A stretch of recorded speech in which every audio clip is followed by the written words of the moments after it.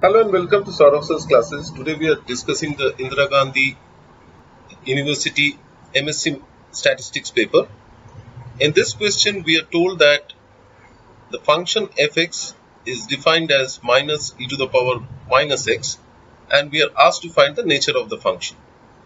Now fx can be written as e to the power minus e to the power minus x, which is equal to minus 1 by e to the power x. So if I put the value of x equal to 0, then fx becomes minus 1 by e to the power 0 or minus 1.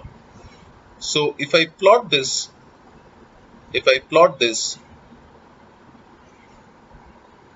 on x-axis, this is my y-axis.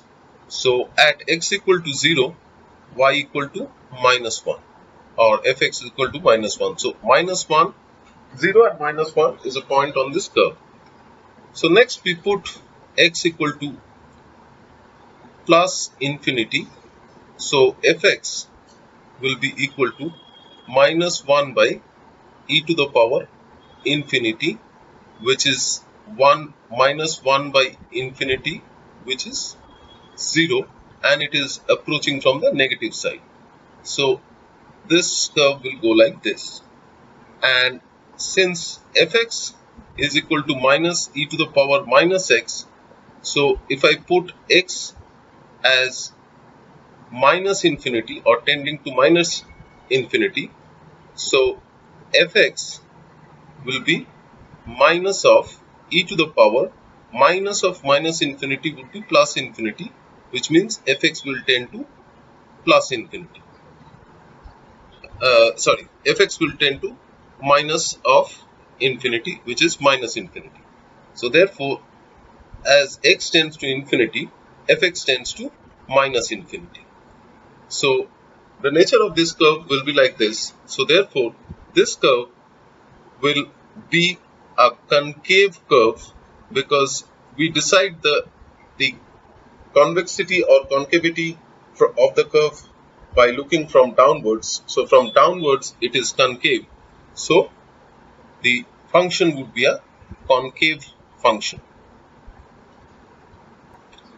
In the next question, we are given a function fx defined by x log 1 plus x to the power minus 1 in the range of x lying between 0 to infinity, and we are asked to find the limit of this function as x tends to infinity. So we can write fx equal to log of 1 plus 1 by x over 1 by x. So therefore we can write 1 by x equal to z. So as x tends to infinity, z tends to 0. So limit fx as x tends to infinity will be equal to limit fz as z tends to 0, which is equal to limit z tends to 0 log of 1 plus z by z. Now we can see that if we put the value of z equal to 0 in this, then the function becomes of the form 0 by 0. So therefore we have to use L'Hospital's rule,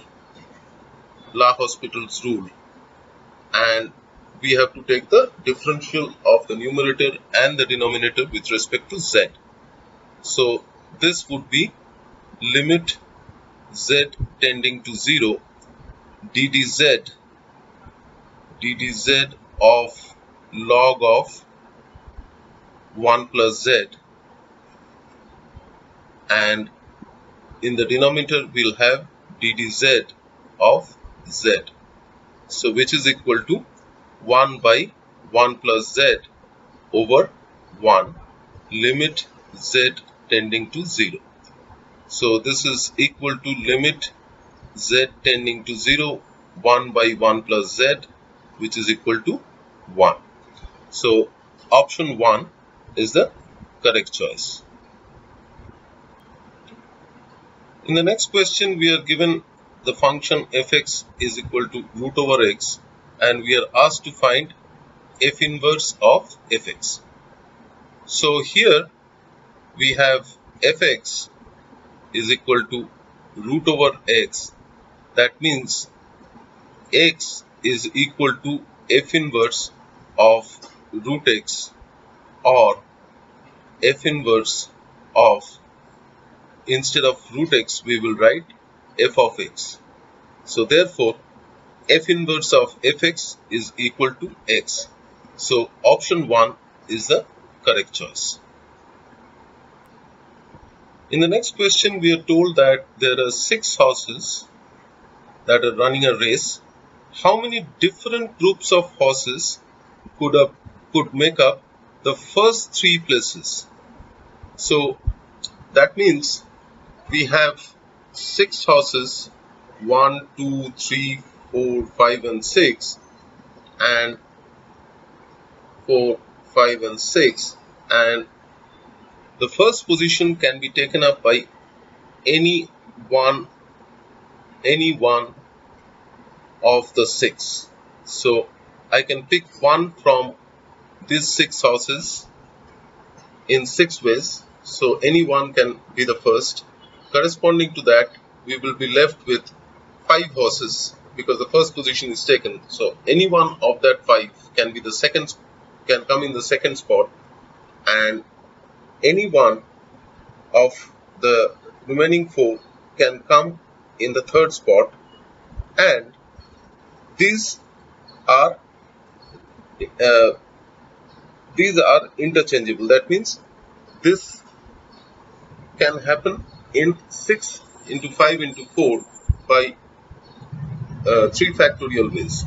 So in other words, we can choose 3 horses to be in the first 3 spots in 6C3 ways, and